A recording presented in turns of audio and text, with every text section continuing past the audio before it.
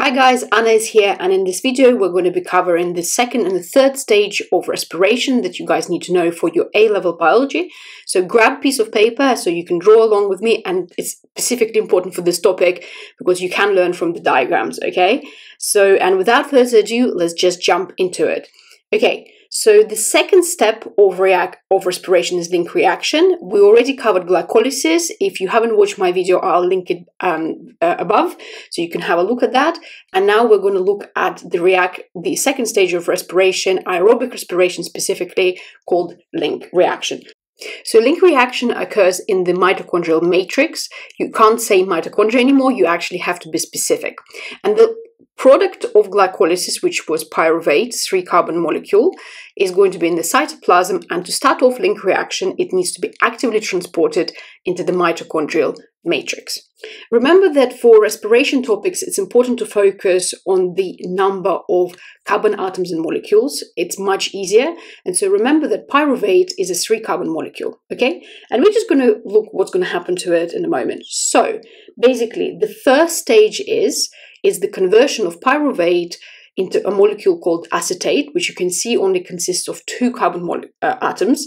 And obviously, guys, the structures will be more complicated, but we're just overly simplifying it for biology A-level.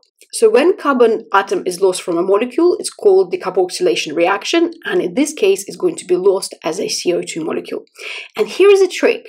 Whenever there is, in respiration, there is a stage where CO2 is lost, okay, then remember that at the same time, this reaction will be also oxidation reaction in which reduced NAD will be produced, okay? And this trick is also, guys, important to remember stages at Krebs cycle, and it helped me a lot during my student years, okay?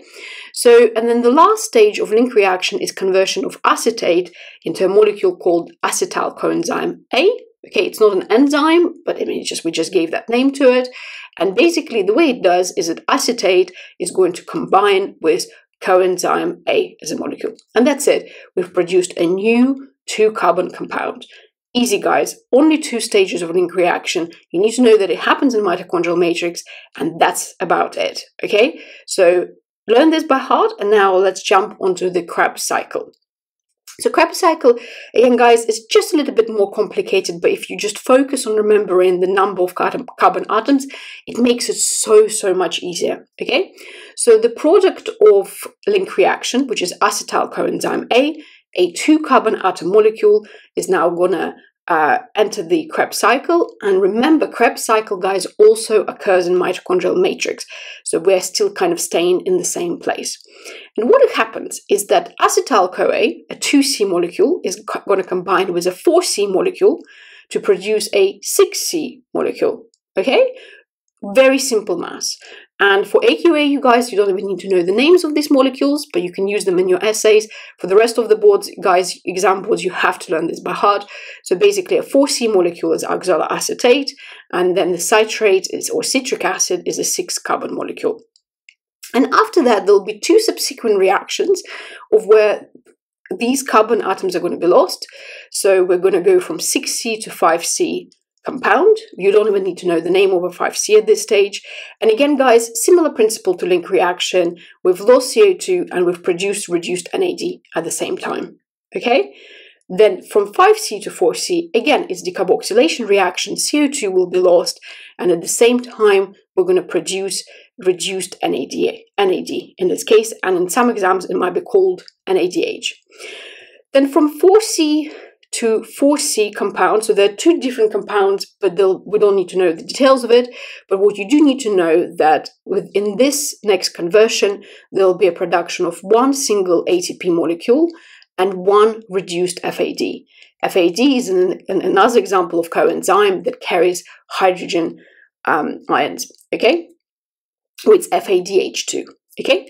And then last conversion from a 4-carbon molecule back to oxaloacetate is just, this is where we don't lose any carbons, but we're still producing reduced NAD. And here it is, guys.